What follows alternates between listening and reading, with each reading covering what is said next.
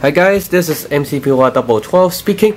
I just bought a new wireless flash controller for the Yongnuo Digital brand of Yn622C-Tx. Now this little wireless flash controller controls this wireless flash trigger Yn622C. You have to work with that for the Canons. If for the Nikons, you have to buy the Yn622I-Tx, while the transceiver has to be a Yn622I also. So this one little baby helps control your flash. So I'll turn on both of the flashes first in ETTL. I'm not going to flash too high because it's way too white if I shoot with too bright flashes right here. Sorry for my sneezing. So just got a little bit cold right here. Now focusing in the middle again. Now we're going to turn on right here because I already plugged in two AA batteries inside. So you can see the channel B and C are off, and the currently settings is in manual mode for A. But I'm going to switch into TTL mode right here. So probably I'm going to shoot with a little bit lower. You can see the -3.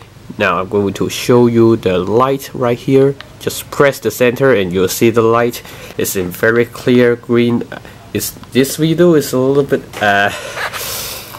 white right here. I'll show you clearly right here. Yes, it's -3 for EV control, and make sure that the channel should be the same as the one in your Yn622C. You can see it's channel A, C123 all on, which means channel 7 right here should be at A, channel 7 right here. You have to make sure that both the numbers has to be correct. Okay, sorry for my a little bit cold right here.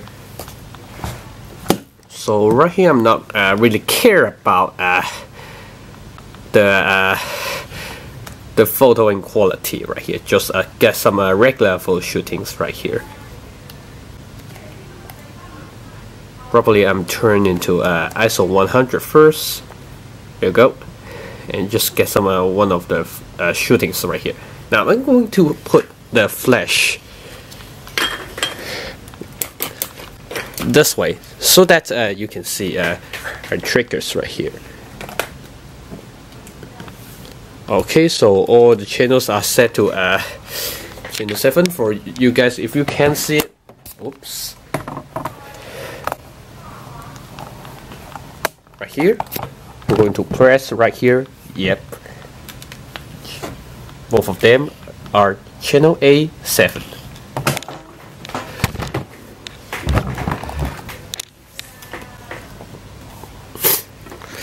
So that you can see the flash, how it works right here. I just take a test right here first. Yep, you can see clearly both flashes flash in synchronize. So of course we're going to shoot with RAW so that we can see how it performs for both flashes, but only one of them supports the high-speed sync. Again, sorry for the cold again. It's a bit tough word for me, I know that, but just try it out. Let's do it. Yep, it keeps flashing even if you are shooting with RAW. It's very constant. It's really good. Now, so we're going to change to JPEG mode right now.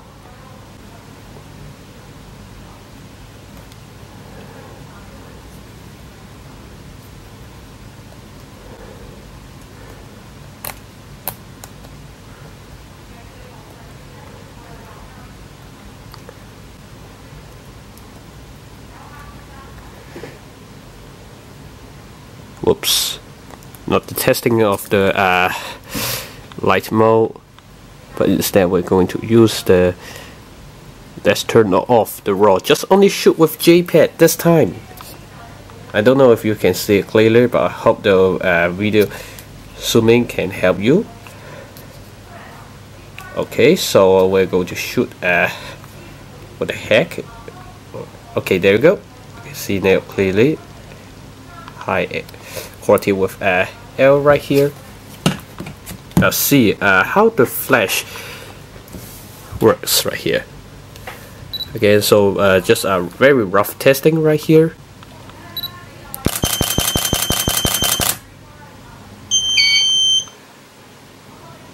Now this is a very short test. You can see even a Yongnuo cannot catch up because this is not a very high-speed sync flash, but in most cases it's very enough. So I'm going to hold the shutter button right here as long as possible to see how it works. Yeah, you can see the Nikon MK600 is still keep on flashing right here. Now for the Yongnuo users, first time users especially, if you don't know how to define the transceiver, you can see the red right here, which means the receiver.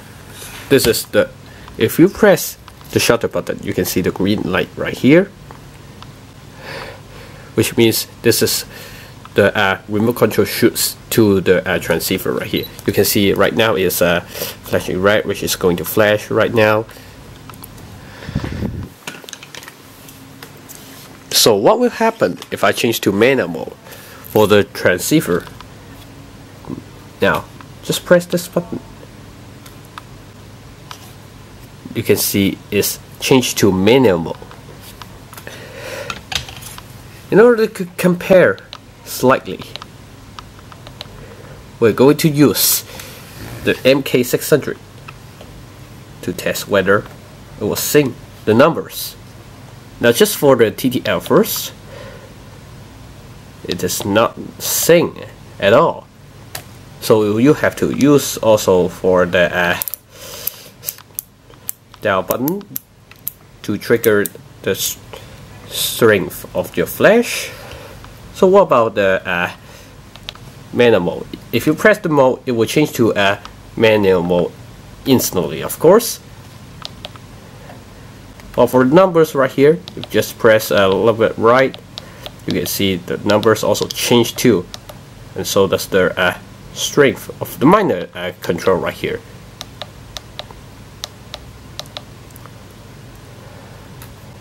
Just for your preference.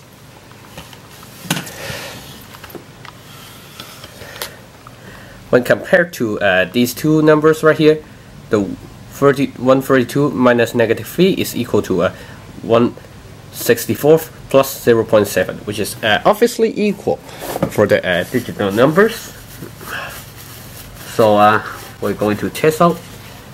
Not going to use the strongest, but instead we're going to use the weakest. The one of 128th.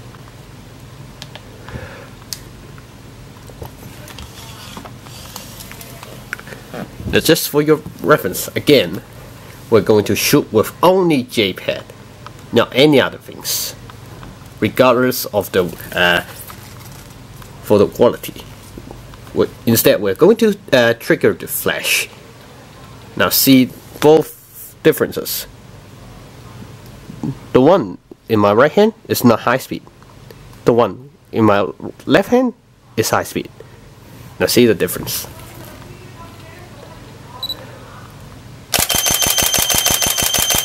Now you can see the MK600 is still flashing. I know it's a bit flashy right here, but the 565 is not really that bad. You can see the flash is still keeping on right here.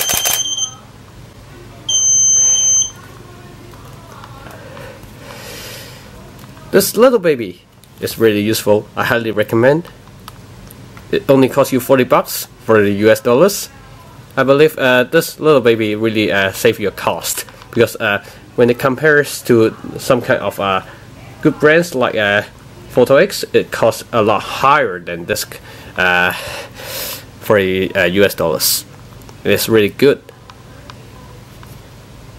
quite easy. So I'm going to use for my future photo shooting, for example, doing some kind of major events like Hong Kong Book Fair or ACG 2014. So looking forward to it, to see this little baby show off in my reality. And right now I'm going to sign off. See you all, have a good day. Peace, MCPY 12.